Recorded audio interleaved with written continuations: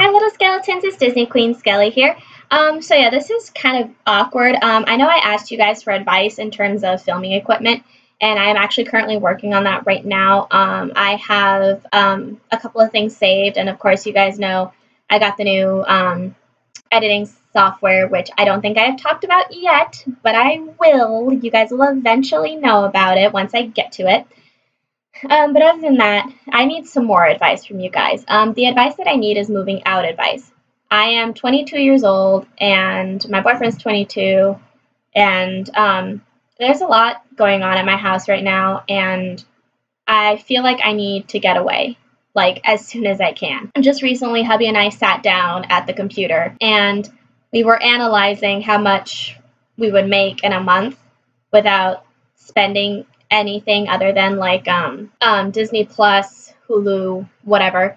So basically, with all of our monthly membership things, we kind of excluded those, took those out, and we kind of came up with how much we would make if we didn't spend it on like luxuries like clothing and stuff. And we have a good amount, especially with hubby making tips every day. But what I need your guys' advice about is in terms of like, how do you know how much to set aside for like furniture, or how much do you usually pay for utilities, or do you guys know any good locations to get an apartment for two that wouldn't be in a shitty location, but that would be for a good price? We're generally looking in the Orange County area, and right now we're setting our sights more on Brea. But if you guys know anywhere else in the Orange County area that would actually work, I'd greatly appreciate it.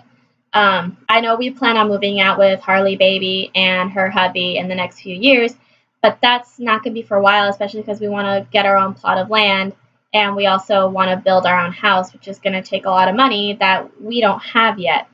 Now, granted, we're all moving up in our jobs, like we all are trying to get better positions, make better pay, but that doesn't exactly mean we're going to come up with the money right away. Like, that's a lot of money.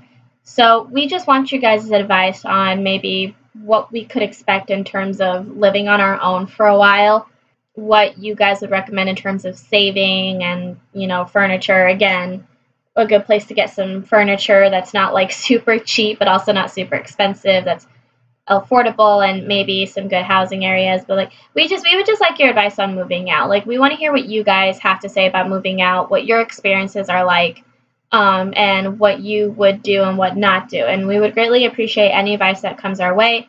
And with that, I'd just like to say thank you to Skeletons for helping us out. It really means a lot to me and to hubby. Hopefully we'll be able to find a place, and if we do, I'll totally update you guys. And I'll see you guys later. Bye, little skeletons. Stay safe. Love you guys.